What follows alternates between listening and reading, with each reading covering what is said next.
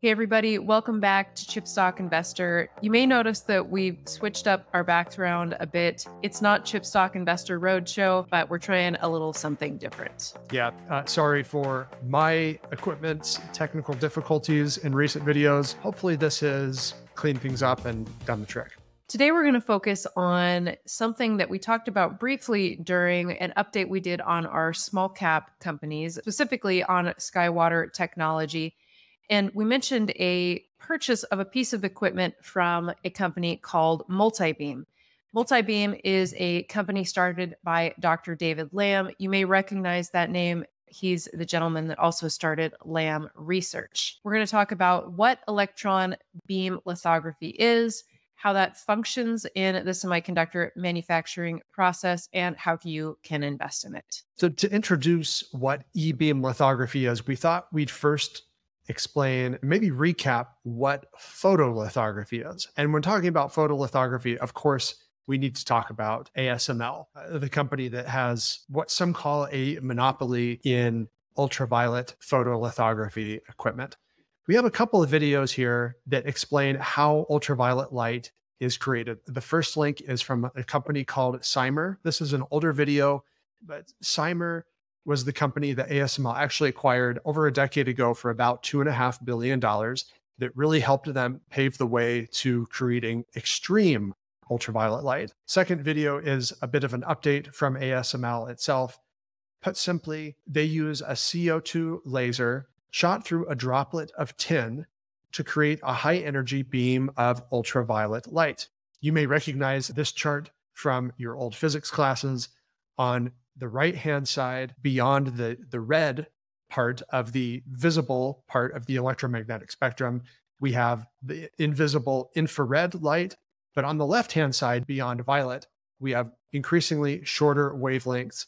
That's ultraviolet light, also invisible to the human eye. But these increasingly shorter wavelengths to create extreme ultraviolet light is what ASML is using with its latest EUV machines to create smaller, more energy efficient, and higher performant features on the most advanced chips, like, for example, NVIDIA's AI chip systems. So this extreme ultraviolet light, these little packets of light, these photons, are focused down into very small nanometer dimension features using a series of mirrors. And ultimately, that light gets shown through a photomask. And that photomask blocks out part of the light, allows some of the light through. And that's what creates the features on the wafer, which eventually gets cut up into chips. And now we have the high NA EUV machine. That is the most advanced equipment from ASML.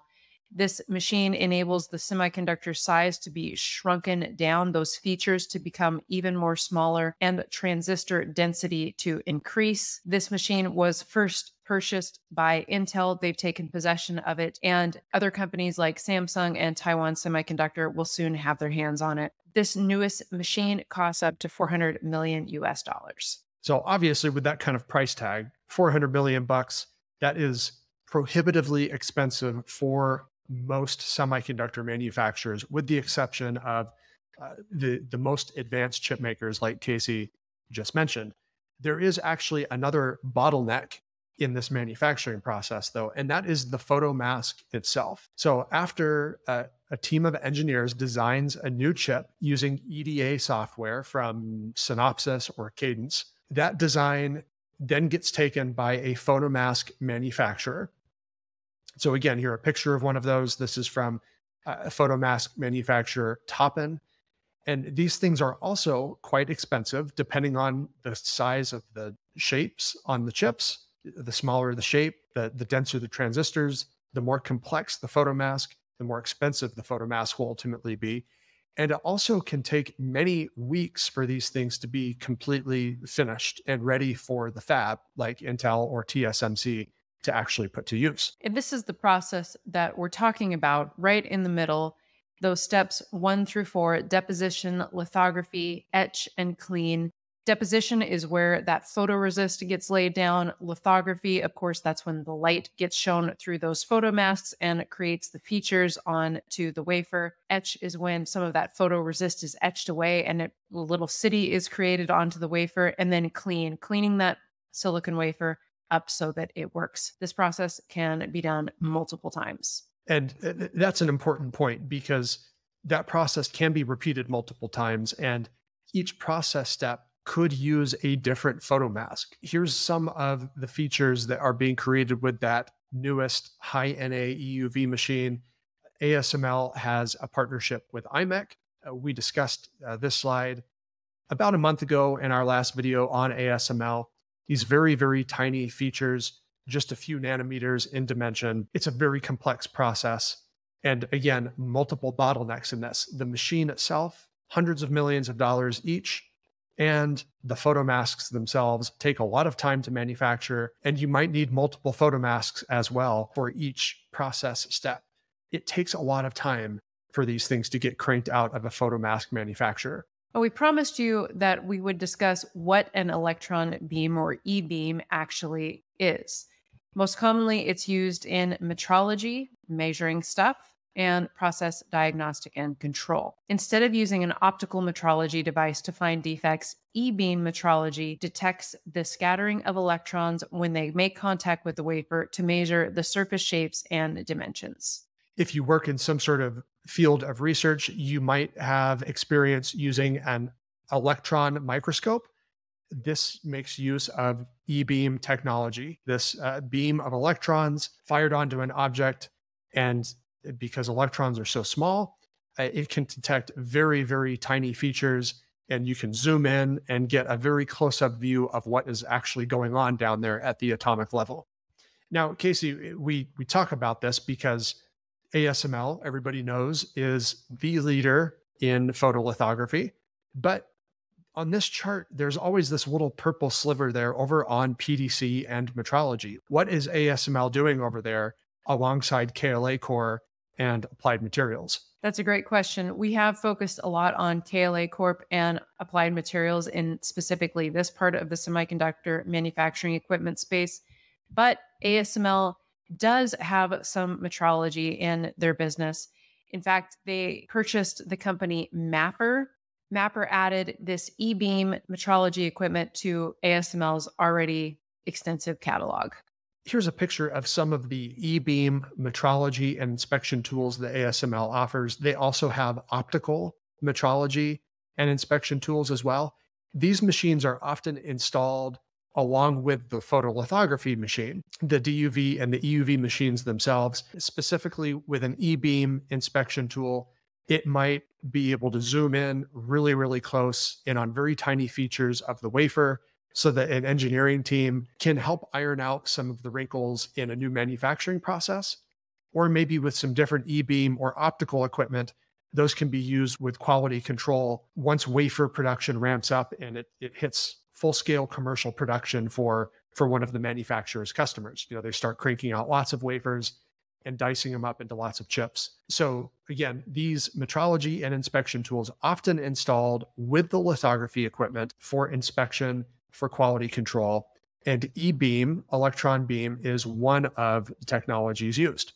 E-beams are not only used in metrology, but they can also be used in lithography. E-beam lithography is different than photolithography. So Nick, maybe you can help us understand this a little bit better. So we once again have a couple of YouTube videos. We'll have those linked down in our video description so you can see a visual of what this looks like. E-beam lithography is created when a metal filament is heated up to create a flow of electrons, and then those electrons are accelerated through a vacuum chamber to create that very focused, very small electron beam. And because that electron beam is just nanometers in dimension, when it strikes the wafer surface, it reacts with an electron-sensitive resist chemical, like a photosensitive resist chemical. And then that's where you get those little shapes, microscopic features on the wafer that then get etched away, revealing the dimensions of what ultimately become the transistors on the chips. Now, there's an important feature about E-beam, and that's because that thing is so small and so precise, you can actually do what's called direct write onto the wafer. Why is that important? Well, it eliminates the need, first of all, for very expensive pieces of equipment from ASML Holding. It also means you can direct write the shapes, the features onto the chip without a photomask, which can drastically reduce cost and accelerate the manufacturing time. Why wouldn't everybody use electron beam lithography then? That's a great question. There are a few problems with e-beam lithography. The first is a single e-beam with direct write capability takes far too long for production manufacturing in a semiconductor fab. An e-beam could take up to an entire day's worth of work to trace out those lines onto the wafer. You can imagine one wafer a day would not be very cost efficient. Multiple e-beams suffer from the effects of electromagnetic fields moving the beam of electrons. And then the third and final one, particle to particle interaction can hurt the resolution on wafer patterns. So this is where multi-beam comes in because they have made a couple of technological breakthroughs. They've been making some announcements in tandem with Synopsys. There, again, there's our EDA software leader. They've been talking about solving some of these long manufacturing cycle times by using multiple e-beams in one machine and being able to do so while maintaining the very, very high resolution of the features on the wafer. And like Casey mentioned earlier, we touched on this when we talked about SkyWater. SkyWater took first possession of this new miniature multi-beam system from Dr. David K. Lamb's new business. So multi-beam in partnership with Synopsys, able to make some of these breakthroughs and able to unlock new use cases in the fab for semiconductor engineers. And this brings us back to the mention of SkyWater earlier. We discussed this briefly in that video on our small cap stocks. We'll link that video right here and in the description below. Make sure you take a look at that. In July, SkyWater announced that they took possession of MultiBeam's piece of equipment. Here's a picture of what that multi-beam system looks like. And then we have a brief video from MultiBeam showing what the software looks like when using this piece of equipment. So it sounds like SkyWater will primarily be using this machine for prototyping of new chips. And here in the software, you can see an engineering team can input changes into what those multi-beam e-beams are actually writing onto the chip. And this unlocks some new possibilities. So again, these are miniature electron beam columns.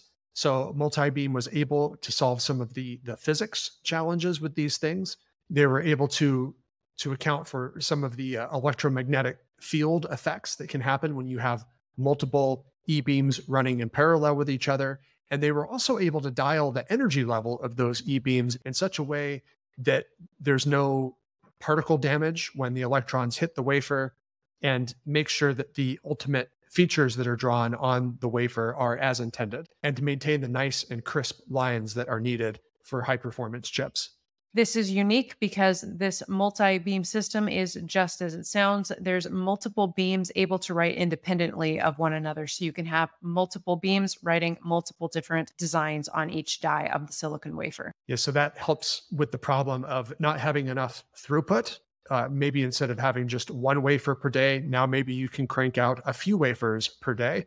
And one last unique feature of this is that because these e-beams can write independently of each other, you might actually be able to write different iterations of the same chip all on the same wafer. So again, going back to photolithography, one of the issues with that is you have that photomask in place. And so each die on the wafer is identical to the one next to it. But with e-beam, you have the ability to independently write different designs all on the same wafer. Again, if you're thinking about using this to prototype a new chip design, MultiBeam's new system installed at SkyWater could have some real benefits for your company as you try to dial in the right design and the right manufacturing process to get your custom creation ready for commercial use. As we've talked about with Synopsys and Cadence design systems, they typically have an FPGA or a field programmable gate array chip that are used for emulation and prototyping of a new design with the software that they have. But that could also cause some other design challenges. such as when you're manufacturing. This software from Cadence Design and Synopsys helps with design challenges, but maybe not necessarily with manufacturing process challenges. This is where this digital writing system from MultiBeam may help on the manufacturing floor, making changes quickly. There are some other unique cases that might come up for MultiBeam's new miniature e-beam lithography tool. These things can also be used maybe in tandem with photolithography to make some further customizations to chips. There might also be some application in encryption, perhaps with writing some unique features onto the chip used later on with like chip ID. So maybe you have some chips specifically used in security or in encryption of some sort. Perhaps e-beam has some niche application there. So let's cover that final question. How can we invest in e-beam lithography or e-beam tech in general? Well, at this point, the most obvious and easiest way would be from the metrology and process diagnostic and control companies themselves. KLA Core, ASML, and Applied Materials all have electron beam technology used for the inspection and quality control of the manufacturing process. But if we want to invest in e-beam lithography specifically, MultiBeam, David K. Lamb's newer business that he started in 2010, that is not a public company yet. And we think that's just as well, actually, because by our estimation, this is probably at best maybe a couple $100 million per year industry for e-beam lithography.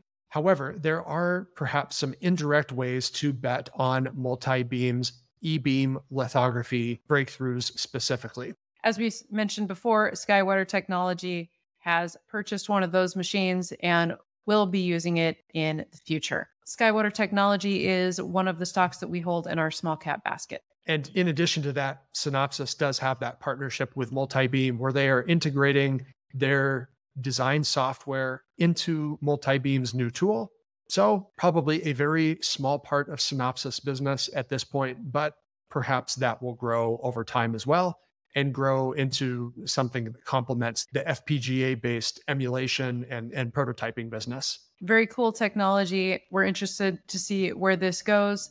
Now you have a little bit of background on what it is, what it does, and how you can invest in it, even in a roundabout way. Make sure you hit the subscribe button and check out our Semiconductor Insider membership below. You can join over on Ko-fi. Just $5 a month gets you access to exclusive content, live Q&As, and all of our video notes. Make sure you check it out. We'll see you again soon at Chipstock Investor.